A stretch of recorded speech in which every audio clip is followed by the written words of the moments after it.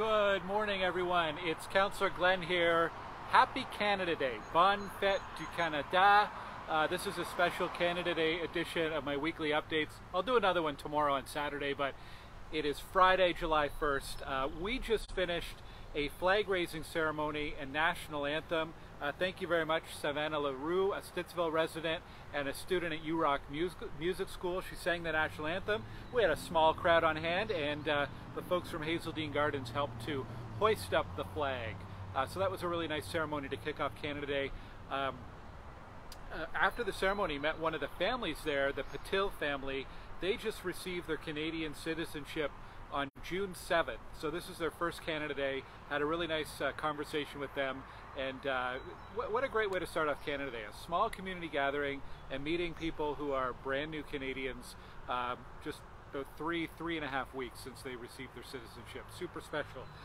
Also like to acknowledge we are on unceded territory of the Algonquin Anishinaabe Nation, and today, especially today, I think it's important that everyone takes some time to reflect and to learn about the rich history and culture and experience of Indigenous people in Canada. And we thank them for their hospitality here in our city of Ottawa and in Stittsville. I wanted to tell you today about some of the events going on in Stittsville in particular. The Legion has some family-friendly activities happening. I believe it's from 11 a.m. onwards. Lots of things happening at the Legion. They're on Stittsville Main Street, just south of Abbott Street.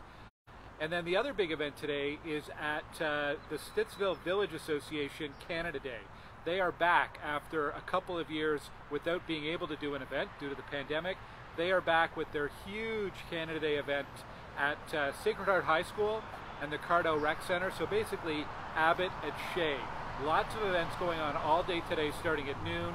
There's music, there's bouncy castles, there's food, all sorts of things for kids to do. And of course, tonight, fireworks. So Sacred Heart High School, Cardell Rec, Abbott and Shea, that's where the fireworks are. If you can, leave your car at home and walk over, or maybe put a light on your bike and take your bike over. Really help to keep vehicles out of the area if we can. Just be safe out there. If you're heading downtown, be aware there are a lot of road closures, more than usual. You can find information at ottawa.ca or at ottawapolice.ca. The best way, if you need to head downtown tonight, is to take OC Transpo. OC Transpo service is free for Canada Day, so a pretty good way to get around, although those buses and trains will get pretty crowded, I'm sure, after the fireworks tonight downtown. By the way, the big stage and the big party for Canada Day, the official party, is at LeBreton Flats this year, not Parliament Hill, because Parliament Hill is under construction. So, and check out, like I said, check out ottawa.ca, check out ottawapolice.ca. If you can go to Twitter and check out the Ottawa Police feed, there will be some updates and so on to road closures depending on different demonstrations and protests that may or may not be happening today. We don't know, but obviously police are prepared and will be responding to that. I hope you have a great Canada Day today. I hope you have a chance to celebrate with some friends and family. I hope you get out into the community. There's some community events on today that have not been happening in a couple of years, and I know they'd really appreciate having the community out and enjoying the events. There's a lot of work that goes into organizing these, so please go out and have some fun, meet some of your neighbors in the community. And maybe one last thought. I think one of the things that really makes Canada what it is that citizens and people in Canada, we really help each other out. So my challenge to you on Canada Day is a challenge to think about how you can get involved in your community. Whether it's shoveling a neighbor's driveway in the winter, or volunteering to maintain a skating rink in your community, or coaching a sports team, or teaching someone how to garden, or passing on a skill that you have.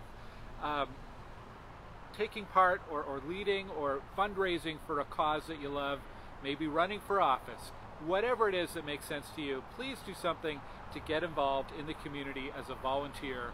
And it's how we're going to keep strong ties and a really healthy community and a healthy country going forward. So that's it. Happy Canada Day. Bonne fête to Canada. Please party and celebrate responsibly. I'll talk to you tomorrow for my regular update. Take care. Bye.